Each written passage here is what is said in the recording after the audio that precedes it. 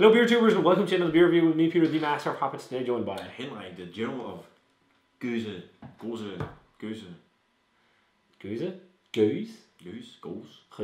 don't know. We're not going to pronounce it right, no matter what. But we're checking out one of the beers that I brought back from my trip to GBG Beer Week in 2019. Great trip. We're checking out the official GBG Beer Week beer for 2019. Yep. I've reviewed every single one so far. My favorite is still the first one. That was awesome from Steve Bates.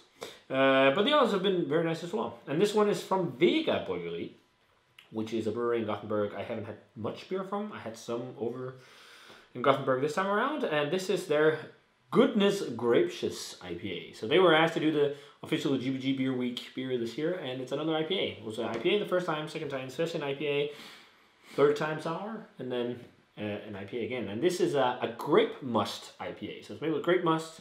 And it's hopped with Nelson Sullivan, Hallertau Blanc, and Citra, and it's also got some Magnum, which I guess is for bittering.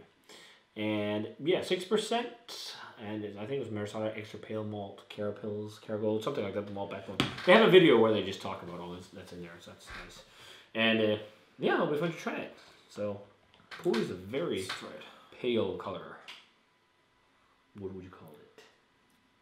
Grape colored. Grape colored. Straw yellow or something like that. Yeah. Lightly hazy too. I don't think it's supposed to be like a New England IPA, but somebody got some haze. Quite nice, actually. Nice white head. Let's check out the aroma.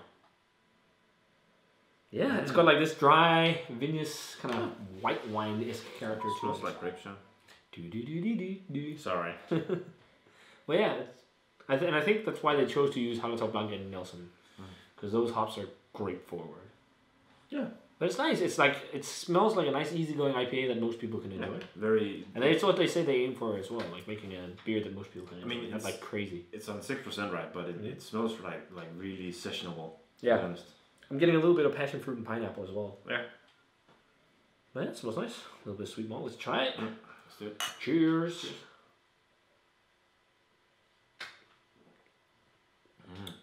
That's pretty decent. Yeah, nice session beer. Even though 6% is super drinkable. It has like this dry vinous grape quality. A little bit of sweet malt character.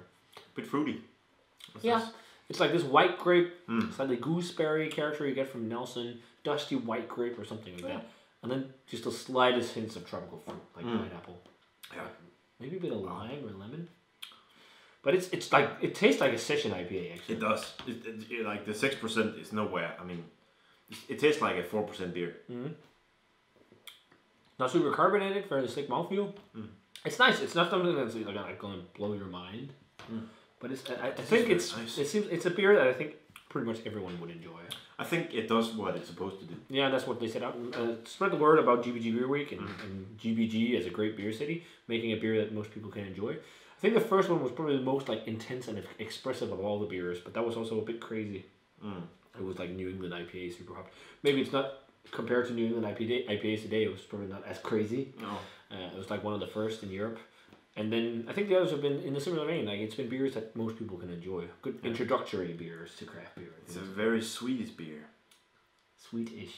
Yeah. Is that what you're trying to say? No. It's for everyone basically. That's what I mean.